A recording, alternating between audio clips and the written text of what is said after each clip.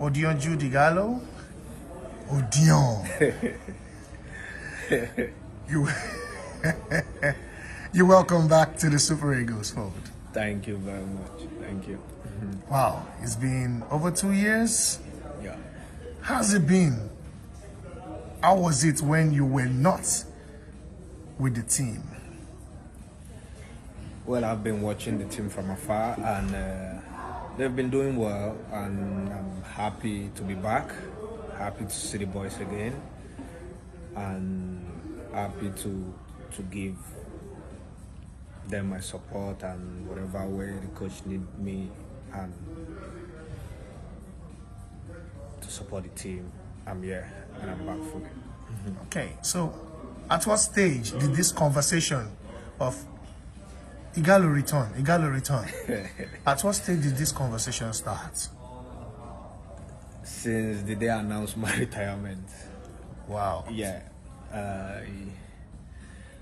I've had so many things on the internet and all that, you know, me, I don't pay attention to them say or whatever negative vibes people say, you know, on social media. You know, I'm not that kind of guy that make problem, you know. Since 2019 I resigned, even the coach of the team. Then you can see we've been in communication for me to come back, which I've said this. I don't think I want to come back, but the pressure was too much now. Even before I came now, it was too much that I have to even tell my agent to speak to President Hamaju and the coach to tell them, because when I signed for my team in Saudi Arabia, I told them I'm not playing for the national team anymore. But to get my release to come was kind of difficult, you know. So most importantly, I'm happy to be back to give my support. The coach spoke to me and learned and all that, you know. I had so many people, even there's a guy in UK, I don't know what it's called, said I paid my way to the national team. I was just laughing, you know. I've never, even when I was not in this position I am, in my life and in my career, paid, not to talk of this position I am in my life, now in my career, and what I've done for my country with the national team, then I will not pay to come play. So the guy tried to defame my character, but I'm not the kind of guy that makes problem. If not, we would have heard from a lawyer. But it is what it is. Everybody have their opinion about me. I don't care, but not to the extent you start saying about bribing, which is very bad. But I'm not going to go into that. The most important thing, I'm here to support the guys, and I'm really happy to be back.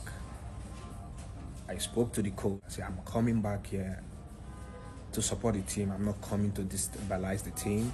They have a young squad. The team is doing well. People say, you want to come, want to take position for... No, I'm not going to drag position with nobody. No, Osimhen. Before I left the national team, I personally called Osimhen. I said, I'm leaving. This position, number 9, is for you. If you work hard, you're going to rule Nigeria for long.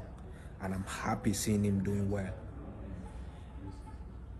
I'm here to support him. Before I came, I told the coach, Osimhen is the #1 striker here. I just want to come to support whatever way you want me to support. And I'm here to do that, you know. And even they said I tried to fight for #9 jersey, this, that. I was just laughing. So many things has been said, you know.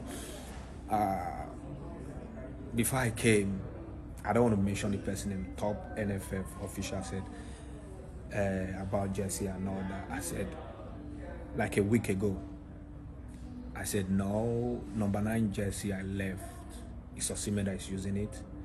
And I'm coming back. I'm going to play with any jersey. He said, no, Osimhen is a young player. He's going to understand. I said, no. This is part of my condition for me to come back. I'm not going to go if you don't agree with this, you know. He's going to keep the #9 jersey. I said, okay. If number 19 jersey available, they said, no, it's Paul. I said, no. Number 29, they said the jersey is not to 21. I told them they should give me any jersey available. But #9 jersey, no way I'm going to put it on, because I personally left it when I retired. and Victor is using it and is doing well, we're not going to start talking about jersey. I can play with my best skin for Nigeria. I'm a patriotic Nigerian. If it means me playing without shirt in this team, I'm going to play. It's not shirt that scored the goals. It's not shirt that does whatever. So, like I said, I'm not back here to cause any problem or anything. It's never my way. People that knows me knows that me, I'm not a problematic person. I'm just here to support and in whatever way I can for this team to keep pushing forward. So we're not going to start disputing about jersey. It's just a shirt, just a number. So after all, it's somebody that put it on before I took over and I left. He's putting it, and I'm happy. Victor, we are from the same state, same Edo state, and he's doing well. I'm really happy. We do communicate, we do talk every time. When his call goes, wish him well and all that, and I'm happy. He's doing very well, and I pray and hope he continues doing well, scoring goals both in club and in country, and being at the top there. It's his time to shine, and I pray nobody will take it away from him. It's his time, and I'm not here to take nobody's shine. So I'm happy to be back, and if the coach say he wants me, he knows why he wants me to be back, you know. So I don't pay attention to whatever people are saying, you know, because I've seen so many messages, even record of live Instagram. One guy in UK did was saying so many things about me. Like I say, I don't care about them. I don't know them, so whatever they say does not even add value to me or disvalue who I am and all that. So the most important thing is the team. I'm happy, and whatever way the coach wants me to give my support, whether from the bench, whether from the stands, whether playing, I'm going to give my best. As long as I'm putting on the green, white, green jersey, I'm going to give my best 101%, as I've always done before. That's what I'm going to keep doing. Over 2 years, what has changed? Have you noticed any change? Sorry, aside having a new media officer. Well, what has changed? A lot of new faces, young boys, more technical crews. I saw we have nutritionists now, more physios, more people working to help the team.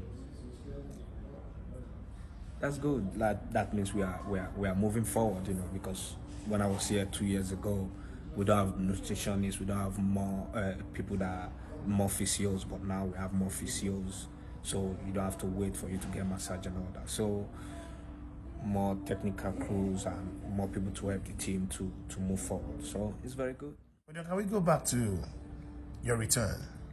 Who did you consult? Who did you speak with that eventually said, okay, you can go ahead, bro, or you can go ahead, son, or you can go ahead, uncle? Who did you speak with? First of all, I prayed about it. I spoke to my mom because after the World Cup, there were so many things that happened, death threats and all that, and I said I'm not going back and all that. That's one of the reasons I even came back, you know. Coach Genetro was there for me, even when after the World Cup, I was getting death threat and I said I'm not going to play again for Nigeria and all that. He called me and said, even the best player in the world miss chances. You don't have to kill yourself because of this. Forget about what they are saying. When you come back, you start scoring. The same mouth that is saying bad about you will say good about you. Come, I trust you, I believe in you. He gave me the confidence. I needed him then, and he was there for me. So now he's been calling me, messaging me to come back and all that. It's like he needed me now. Will I turn him down? A man that was there for me? No, that's why. I say since I resigned, game after game, he's been telling me, when are you coming back? When are you coming back and all that, you know. But the pressure is too much. I said, okay, if he was there for me and he needed me now, I have to be there for him too. So that's why I'm back, and like I said, I prayed about it. I talked to my mom and I talked to my pastor about it, prayed and said, okay, if you really want to go, you go. I said, of course, it's my country. It's a privilege to pray for Nigeria. Nigeria is over 200 million people. If you have the opportunity to play, nobody's going to turn it down, you know. But it's because of the circumstances around it before, with problems and all that. That's why it was not conducive then, you know. So, but my mom said, well, my son, if you want to go, I give you my blessings. You go, God will protect you, God will guide you. And all that. So I consulted my mom, consulted my pastor, pray about it, and I make a decision, you know. So it's my decision to come back. Even I know the pressure was much. I'm happy I'm back. What do you think of when the ball gets to you? You see the defense, you see the goalkeeper, and you see the goalpost. What makes Odion Ighalo a lethal striker? You know, we striker, we've been judged by goals, you know. I'm still working out. I'm not a perfect man. I do miss chances too, but like I said, I take my chances too. So, and I pray when it comes, I'll take it by God's grace. For me, it's for the team. I'm here for to work hard, playing, not playing. So as long as we keep winning, that is the most important thing, you know. Osimhen is scoring game after game. He's doing well, and I'm happy. So that's the most important thing, you know.